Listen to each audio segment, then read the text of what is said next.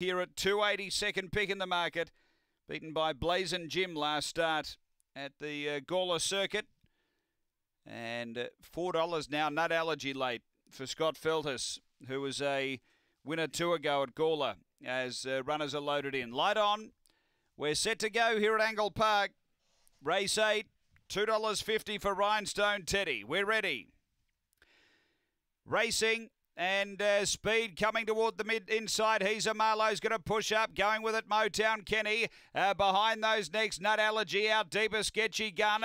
Then Mahai Indian. Next, Rhinestone Teddy. Then Foolproof and Diner Artist. But up to the turn, Motown Kenny's been able to sneak right away here. Over Sketchy Gun getting to second. But Motown Kenny goes on to beat Sketchy Gun. Third, Rhinestone Teddy. Then came Nut Allergy. They were followed by Mahai Indian. Then came Foolproof.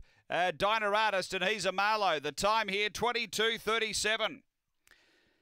After the running of race number 8, and numbers are 6, 8, 1, and fourth home, number 7. 6 the winner. Too good here, Motown Kenny at $36 for Tyson Bradley. Second, going to 8, Sketchy Gun for Tim Richards.